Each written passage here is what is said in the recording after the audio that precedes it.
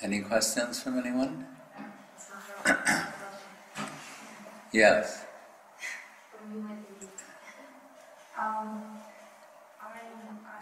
I have questions. Well, when we are doing Siyam, for example, when I'm doing Siyam, is it important if I'm doing it only externally or without any thinking, or is it important also? No, what is the difference between, for example, external Siyam and internal service? And is it anyhow important to be involved in both of them, or no, something about it?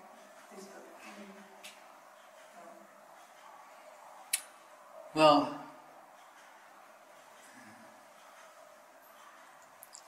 what if someone is the mother of a child? They have some motherly responsibilities toward the child. If they're not in a very loving, motherly mood, should they not do the duties to the child? Say, I'll take care of the child when I've got the right attitude. No. Sometimes they'll be in a very loving, affectionate mood, other times out of obligation, other times absent-mindedly. There may be many possibilities. So we could say, yes, ultimately, we want love, raga bhakti, raga marg, spontaneous, automatic. The heart can't be constrained, it can't be stopped. The flow of heart, there's nothing that can stop it. Right? That's the goal. Right? We're referred to as devotees, referred to one another as devotees, and it's proper to see the others, our co-disciple, as devotees. But really, devotees of the higher order, they don't think of themselves as possessing devotion, as having devotion. And there's a reason for that. It's on account of the depth of their appreciation that they feel that what's coming from them on a reciprocal level is not substantial. It's personified in Mahaprabhu's statement, Na prema gandhasti darapi meharo. I don't have a scent of the fragrance of Krishna Prem. What to speak of a drop of that divine substance?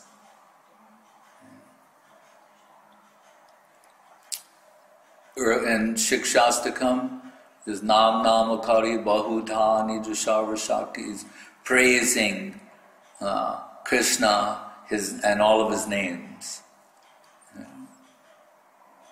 Tatrapitat Niyamatak Smarane Nakala.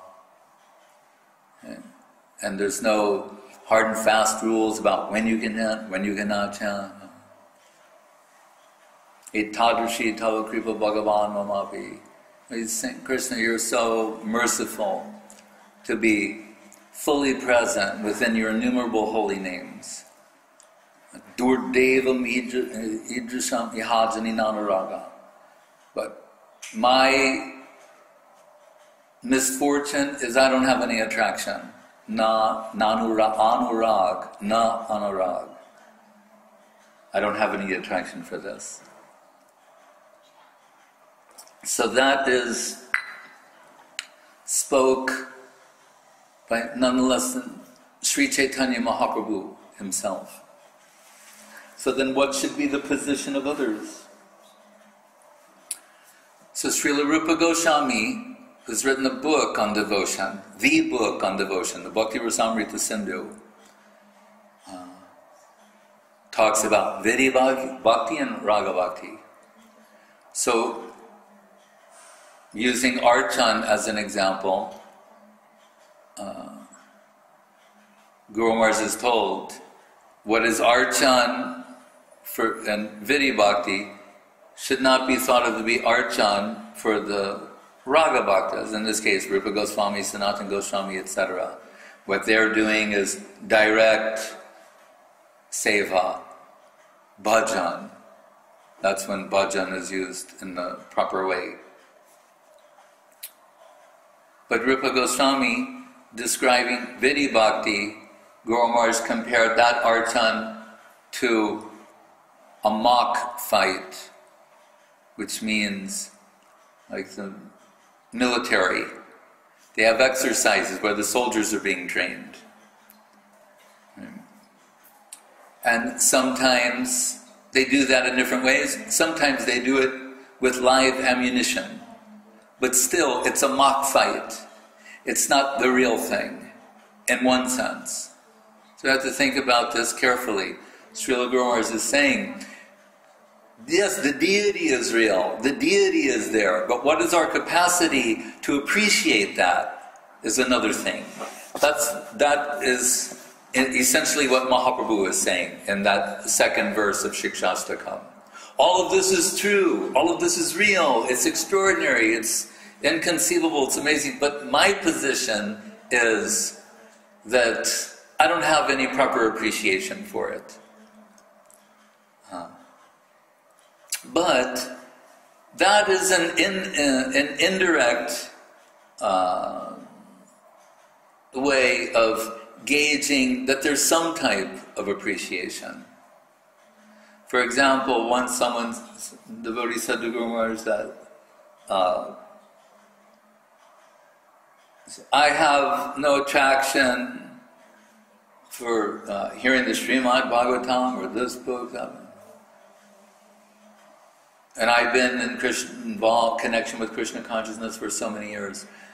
And Guru Maharaj said, then stop reading the Bhagavatam. He said, no, I don't want to do that. And Guru Maharaj said, oh, then you do have some appreciation. But more rightly, you say, this exalted level, deep level, high level, depth, appreciation, love, affection, yes. That we can understand.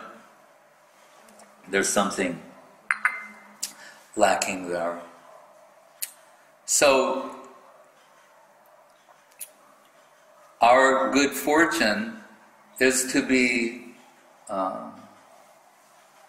called upon to do some seva. And what is our internal condition? There's another subject. Our main concern will be to do what has been asked of us. If one can do that in a very devotional mentality with love, affection, then it can qualify as devotion proper. But even if done out of routine or obligation or any other reason, it also has its value. It has its merit. As opposed to other things, it's mentioned in the Bhagavatam, it's mentioned in the Gita. Even if mundane things are done perfectly, what do they yield? Just more entanglement. Whereas this, neha vikramanasosti pratavayoram vidite swalpamapyasya dharmasya chayate mahato bayat. Even a little connection with this is of lasting, permanent value. So,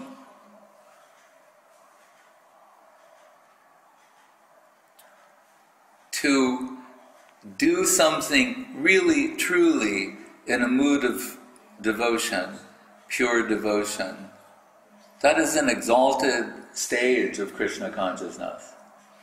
One should not think because they don't,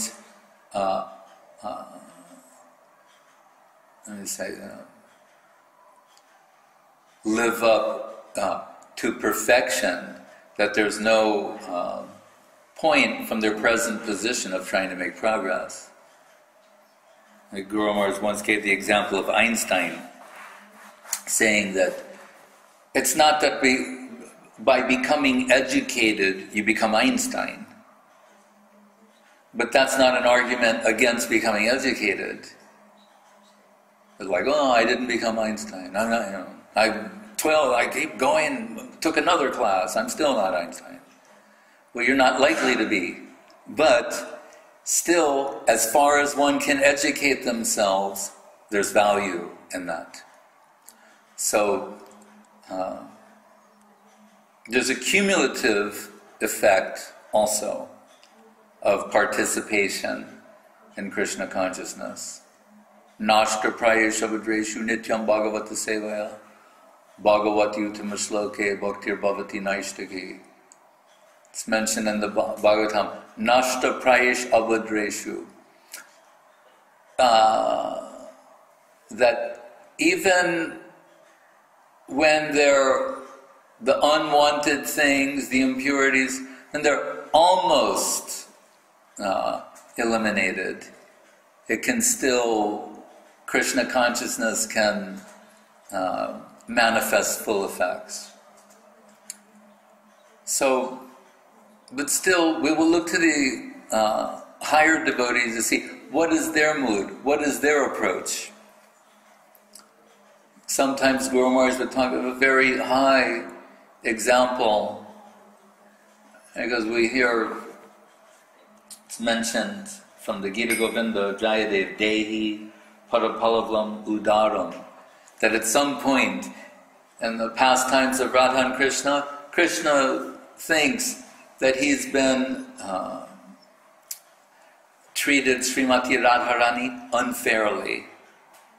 And he considers himself an offender, and he's going to touch her lotus feet and beg forgiveness.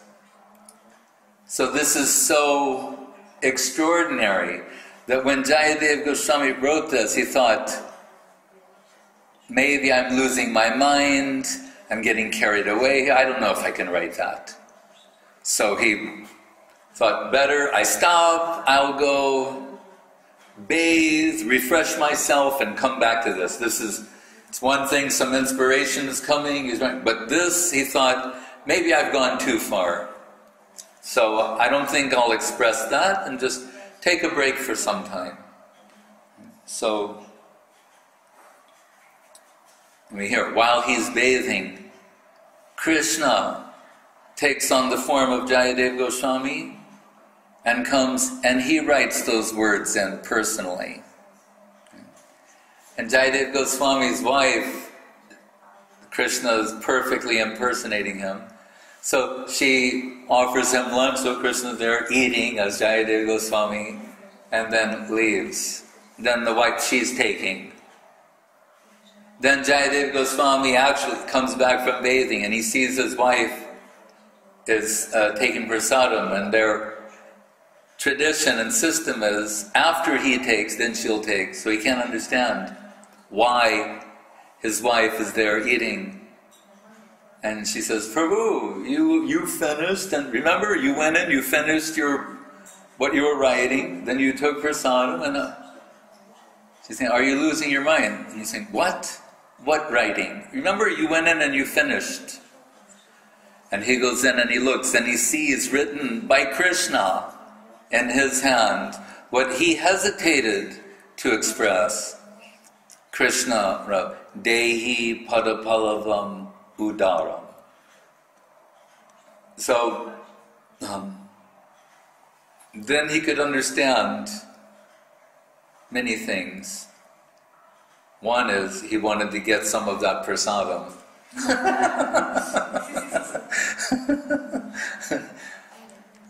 But he also understood that this was something that Krishna wanted to express. He wanted to reveal this to the world. What he was hesitating, and see, that's also the proper mood of the devotee.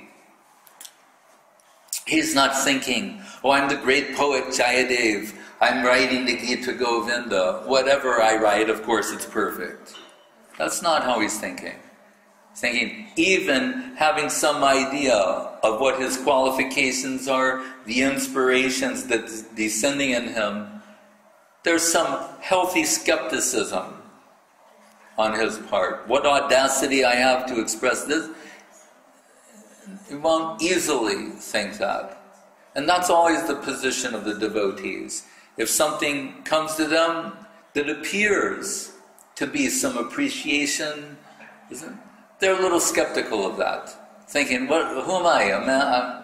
A man from the gutter, from the street, and now suddenly I'm imbued with Krishna consciousness sentiments.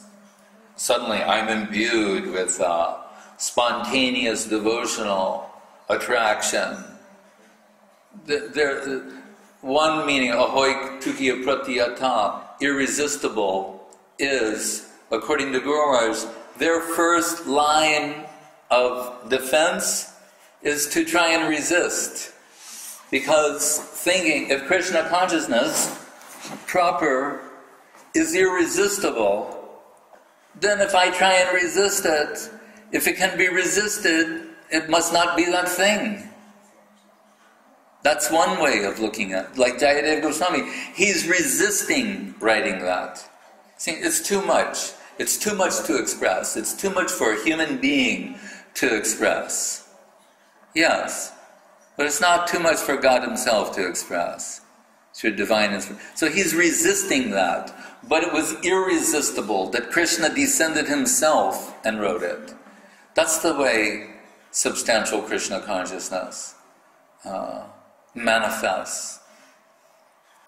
So,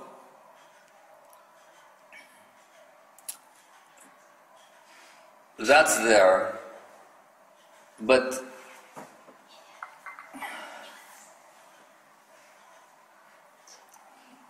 Rupa Goswami, he has his collection of slokas. And there's a sloka there that begins, Kim Padam Te Lutasi Swaminaham. I can't recall the rest. But here, what he's written in his sloka is that when Krishna presents himself as an offender, an aparadi before Srimati Radharani, and is going to touch her feet and begging forgiveness, that she shrinks away. And she's thinking, what are you doing? You are perfect of the perfect. It is I who am the offender. And why? As voice no prema gandasti dharapi mehoro. The same thing is expressed here, where she says that if I had any, I'm famous in the world for my relationship with you.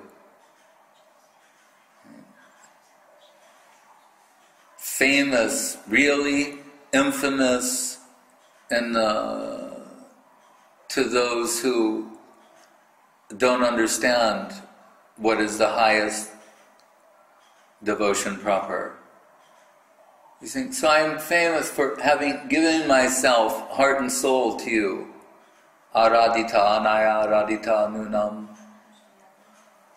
Bhagavan Harir Ishvara. Hare, she can steal away Krishna. She's saying, but really, my fault is that I couldn't give myself to you fully. This is being expressed by the supreme devotee of devotees. Srimati Radharani herself is saying, I couldn't give myself to you fully. And the positive proof is that if I had any real love and affection for you, separation would be an impossibility. To become separated from you would mean death. But I've been separated from you, and I go on living in this world.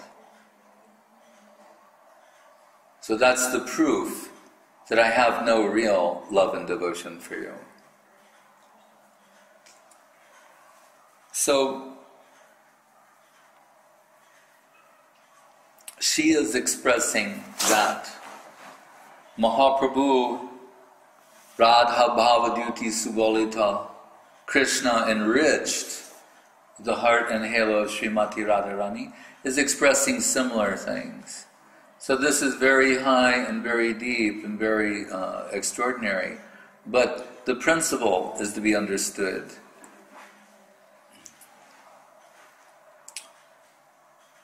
So, on the path of devotion, the devotees will not think that they have the right attitude, the right mood, all of these things.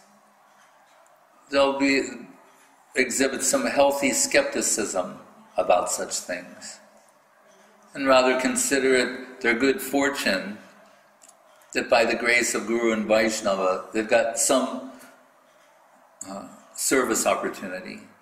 They haven't been told to go away.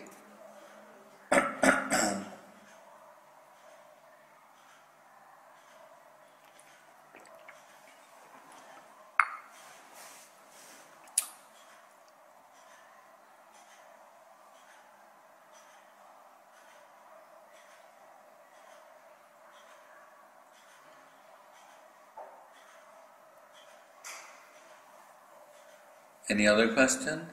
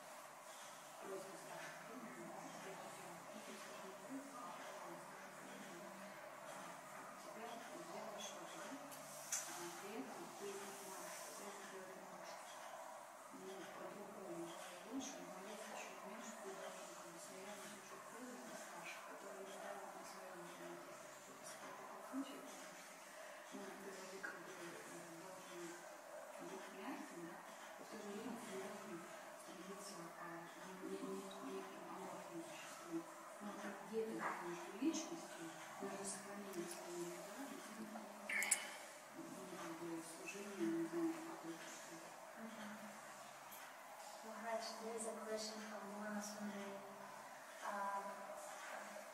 I'll try to express in proper English.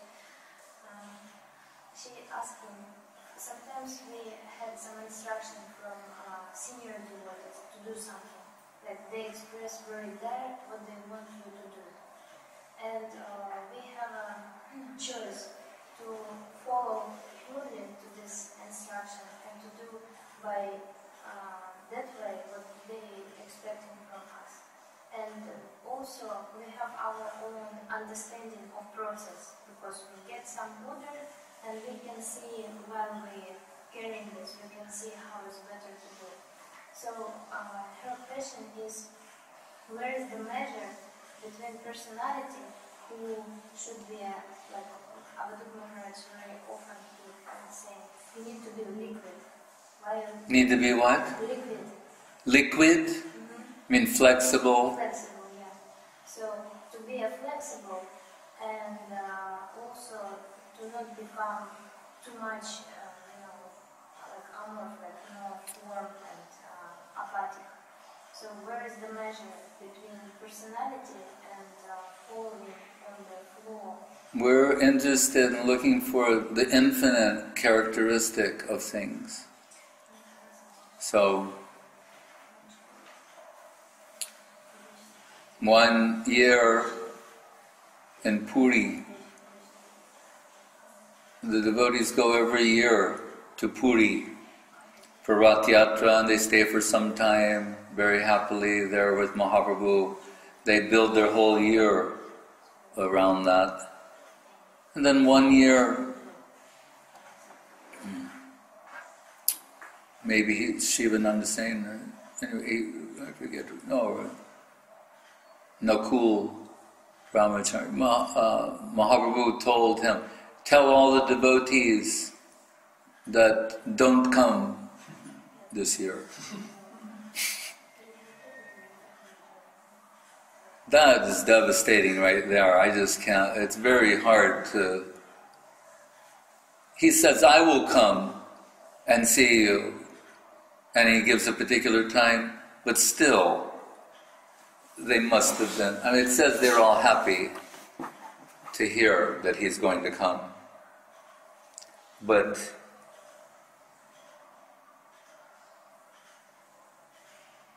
and so they're waiting because it's mentioned that sometimes Mahaprabhu, there are different types of, there's Mahaprabhu himself, but sometimes he's appearing in a devotee. There's Avesh. Then there's, what do you call, when he appears before someone. So sometimes he's appearing within devotees, sometimes before them. Different places are mentioned. When Nityananda Prabhu dances, he appears there. He appears in the house of Mother Sachi. She's offering prasadam to him. And the Srivas Sangam, the kirtan of Srivas Thakur and devotees there, and Raghava Bhavan, the home of Raghava Pandit. He and Damayanti, they're making wonderful things. But on the Avesh, sometimes he appears in the hearts of his devotees. It's of Nrsingananda and Nakul Brahmachari. So,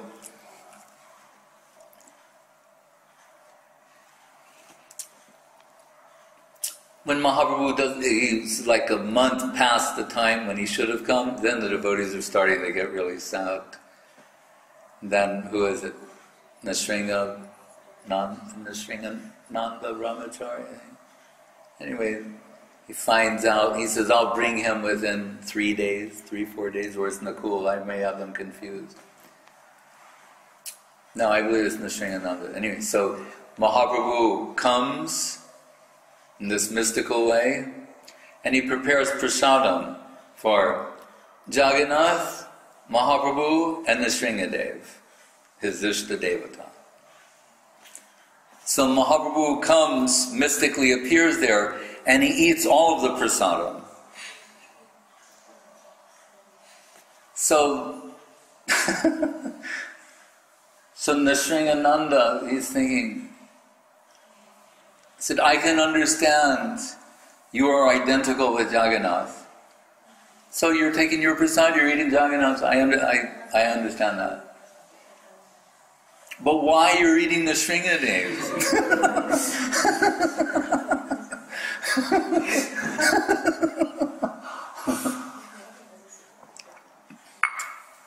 And then he says that, what is it, Thakur Upabat, if the Lord fasts, then the master, the servant, how will he maintain his life? So we think of the time when Srila Gurudev was going to have a heavy operation in Sokel. He had to fast before having this operation. So Vaishnava Maharaj, who was Sri Srila Prabhu at the time, how could he eat? So he also fasted. So here, Nrsingananda is saying, so you took what was for you, what was for Jagannath, but why for Nrsingadev? That I don't understand. So we can't always understand these things. But Mahaprabhu wanted to show him something. Like the song we sometimes sing begins with Avatar Sar. What's the next line? Gaura Avatar. Avatar Sar, Gaura Avatar. He's also Nrsingadev. Nrsingadev, they all, just as Swayam Bhagavan Krishna, they all appear within Krishna. when Krishna comes in the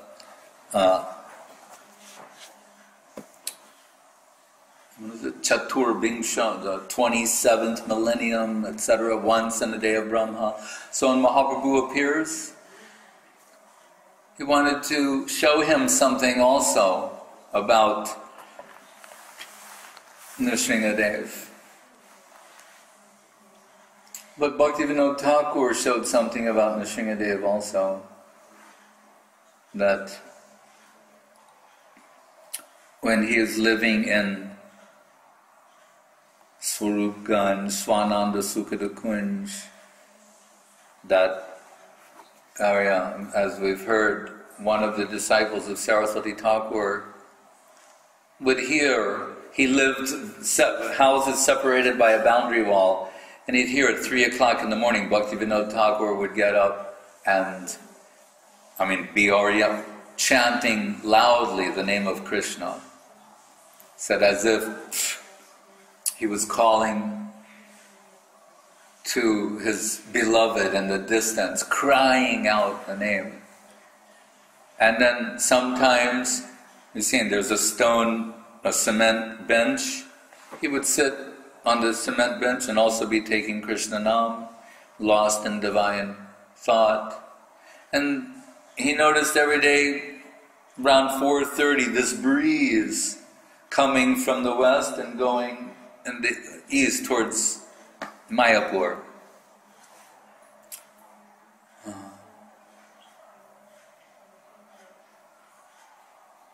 And he realized by his divine thinking that that breeze was from Nrsingadev. That Nrsingadev, we know in the place nearby called Devapoli, Nrsinghapoli, you can still see the ancient deity of Nrsingadev there, because we're told after killing Hiranyakashipu, that going back to his own abode, he was going to his own abode and then he realized, oh, Mahaprabhu will appear here. And so he stopped there. That's one reason they call it Devapoli, and Devas on all the surrounding hills were offering prayers to him. So that's Devapoli, but Nrsinghapoli is saying, and then the deities mystically appeared in the Kunda nearby, been worshipped since forever. And so Bhaktivinoda Thakur could feel the breeze of Nrsingadev going every morning at the time of the Mangal Arati from Nrsinghapoli to Mayapur, to the Yogpit for Mangal Arati.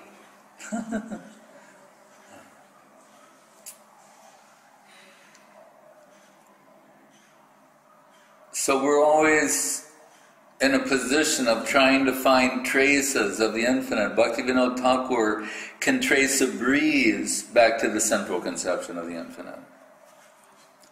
So when we're dealing in any particular situation, our modus operandi will be to follow as far as possible. Service is descending in this plane, so we try as best we can to comply.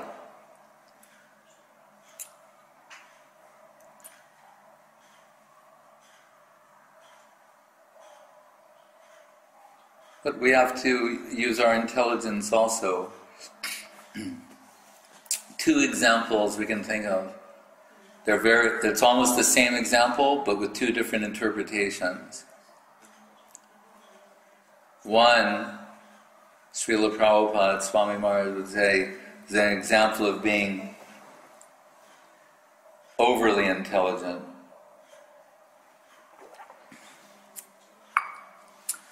In that the Guru asks for water.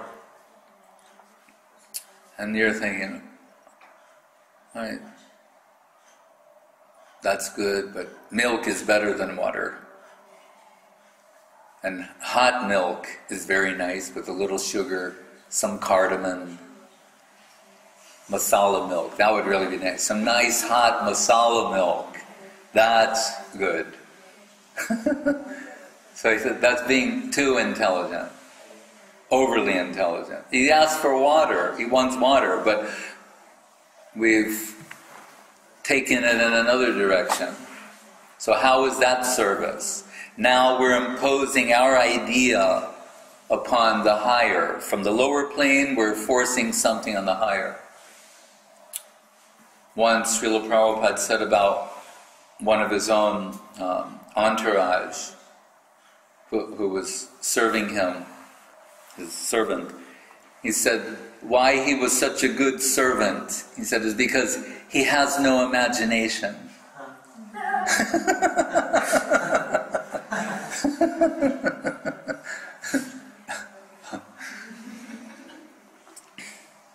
So that's why he's good. No imagination.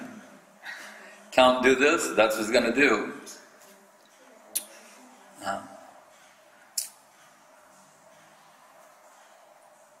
But this same example Guru Maharaj took in another way. The Guru asked for a glass of water and says, it's like Indian example. So wherever he is, across the way is some pond somewhere or where you could get water. So then you go there and you see, oh, this water is not fit for drinking. But you see that someone's selling good drinking water. So apparently you're violating that order, which was to go there and get the water, but you saw that wasn't fit in terms of fully understanding what was wanted. So you cross over that and supply the other thing, because understanding this is really what was wanted. So, but these are examples. Life circumstances are something then again. So it's like understanding a theorem, Guru Maharaj says. For example, there's addition, subtraction, multiplication, division. To arrive at the proper answer, sometimes it's necessary to add, subtract, multiply, or divide. But when should it be addition? When should it be subtraction? When should it be multiplication? And when should it be division? That we'll have to carefully think out.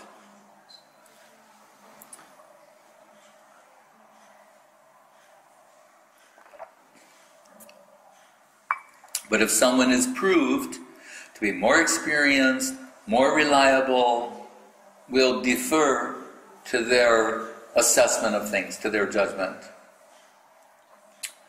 As Guru Maharaj would sometimes say, we shouldn't be overly confident in our own judgment of things, our own assessment, but defer. I've told this before, Sanatana Goswami asked Jagadananda Pandit, I came here to be with Mahaprabhu for the following reasons. That's not happening. In fact, I'm getting the opposite result. I'm thinking it would be better for me to return to Vrindavan. What do you think? And Jagadananda Pandit says, yes, I also think you should return to Vrindavan. But, that being said, Mahaprabhu, when he heard about this, he was enraged because Sanatana Goswami is so senior and Jagadananda Pandit he considered a boy, so that out of Sanatana Goswami's immense humility that he was submitting himself to someone a junior position to take direction from them, upset Mahaprabhu. But the point can still be taken that Sanatana Goswami, despite his seniority and his supreme qualifications, his humility allowed him to take guidance from someone in an inferior position to him.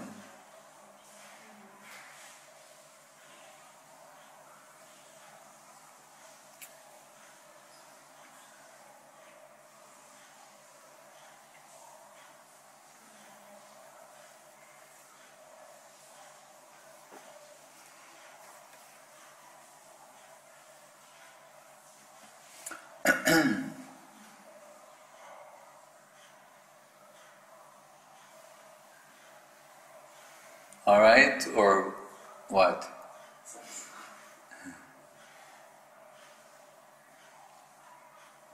I think it's a very high example. Of course it is. I am aware of what I'm saying.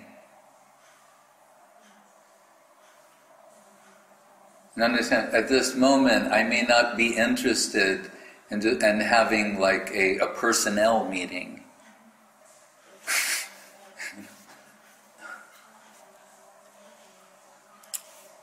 But what I'm saying is the truth. In other words, we're here for spiritual culture, and we will apply spiritual theory and culture to everything we're doing. Otherwise, what makes us any different than other people? You know, we didn't come here because we have some superior type of management structure and what do they call it? Human resources department, and that's not why we're here.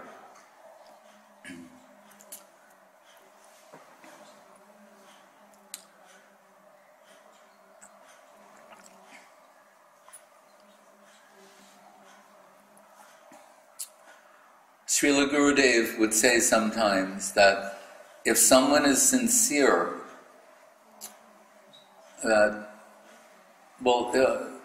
I'll preface this by saying, if he appeared to be reluctant to correct someone, maybe others were pressuring him to correct someone and he was avoiding that. His response was, I think if someone is sincere, that they're getting internal inspiration for correction.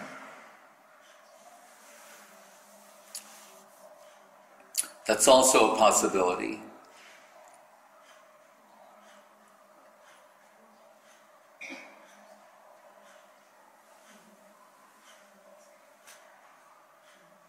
But we have to apply common sense also. If something is unclear, if the chain of command, the chain of seva is unclear, then submit to the higher and make it and get it clarified.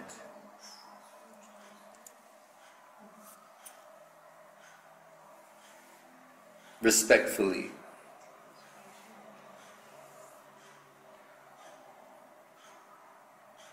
Because we may not know. There may be some other plan. As we told Saraswati Thakur saying, I want a lakh of rupees to build the Bagbazar Mat. Collect a lakh of rupees to build this temple. And then one devotee named Jagabandhu Prabhu,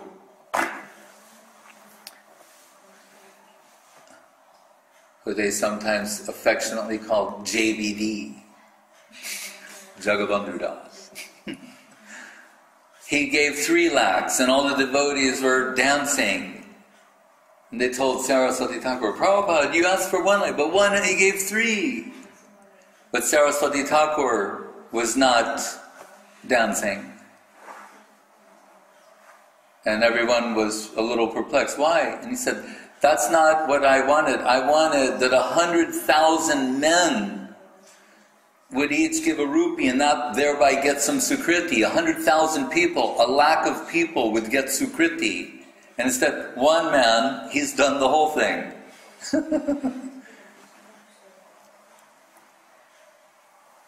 It was still good, it was a good thing, but he had some other thing in mind. That's also possible.